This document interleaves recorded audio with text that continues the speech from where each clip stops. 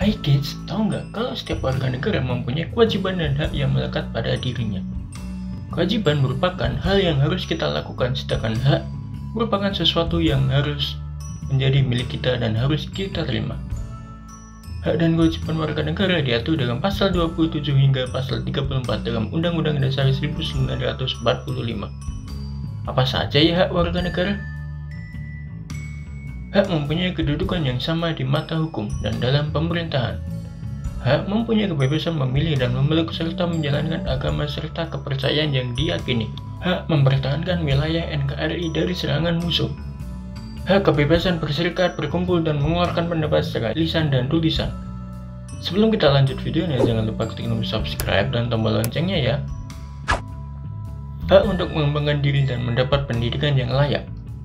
Hak atas status kewarganegaraan dan pengakuan atas jaminan perlindungan serta kepastian hukum. Hak atas jaminan sosial hidup sejahtera dan terbebas dari perlakuan diskriminatif. Apa saja contoh hak anak dalam keluarga? Hak mendapatkan pandangan dari orang tua dan dipenuhinya sandang pangan dan papan.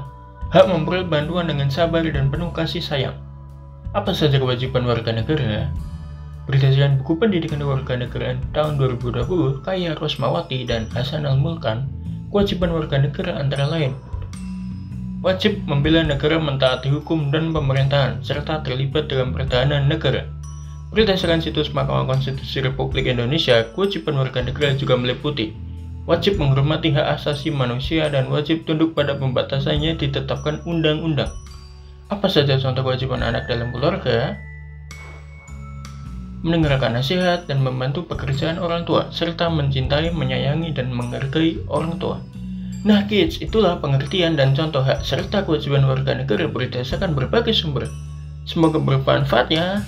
Sekarang yuk kita cari tahu tentang lempeng tektonik.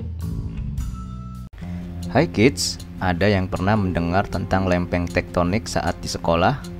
Lempeng merupakan bagian materi penyusun bumi yang paling atas dan memiliki ketebalan hingga 100 km. Lalu, apa itu lempeng tektonik? Bagian atas bumi terdapat lapisan litosfer yang terdiri atas kerak bumi dan mantel bumi yang bersifat kaku dan padat. Bagian litosfer ini terbagi menjadi lempeng-lempeng tektonik. Lempeng tektonik terdiri atas lempeng benua dan lempeng samudra. Yuk kita cari tahu lebih lengkapnya. Teori pergerakan benua. Teori lempeng tektonik berkaitan dengan teori pergerakan benua. Sekitar 250 juta tahun yang lalu, lempeng-lempeng tektonik tergabung dalam satu benua besar, yaitu Pangea.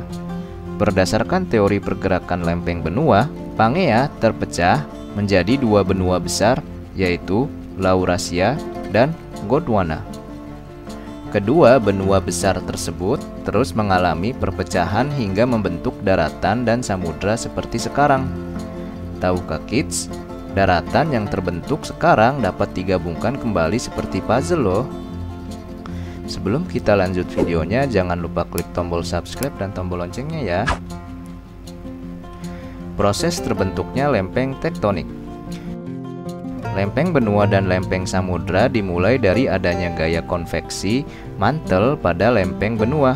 Gaya konveksi mantel merupakan gaya yang ditimbulkan karena adanya tekanan panas bumi.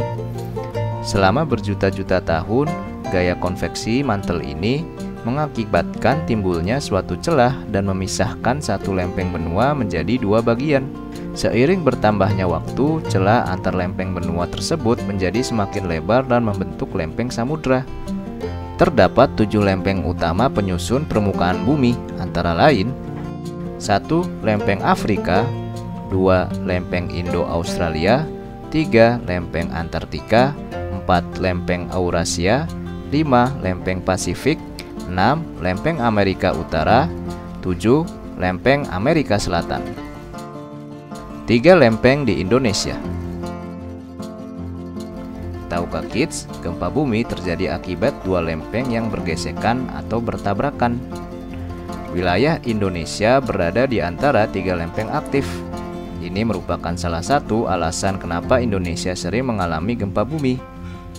3 lempeng tersebut yaitu lempeng Pasifik, lempeng Indo-Australia, dan lempeng Eurasia.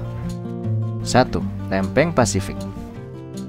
Lempeng Pasifik merupakan lempeng terluas di dunia dengan luas 103.300.000 km persegi.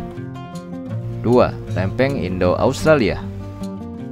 Luas lempeng Indo-Australia yaitu 58.900.000 km persegi dan merupakan gabungan dari lempeng Australia dengan lempeng India.